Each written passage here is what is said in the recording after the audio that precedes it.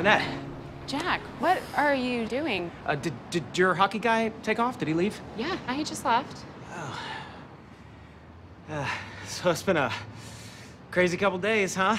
I had this weird dream where you and I had these 4 fat Toledo babies together, and you were super excited because I had gotten you a vacuum cleaner. And I thought maybe I didn't want that. But maybe now I think that it's not so bad. Ew, I don't want any of that. I don't even know your middle name. No, I know. It's Carson. It's kind of cool.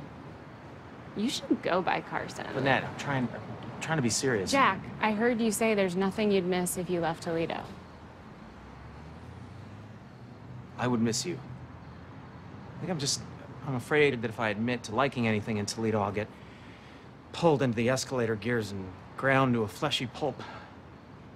I like you, and I'm glad I met you, and I don't know, you make me happy to be in Toledo. I'm just saying, I don't want to date anybody else.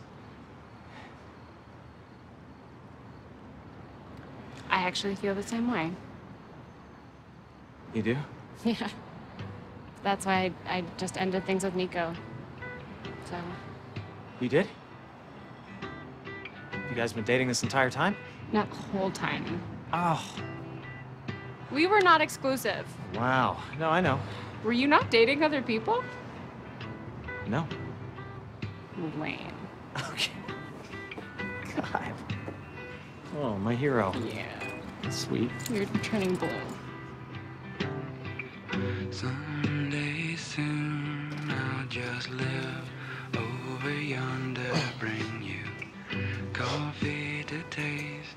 Love wins. Puzzles to ponder, and I hope you're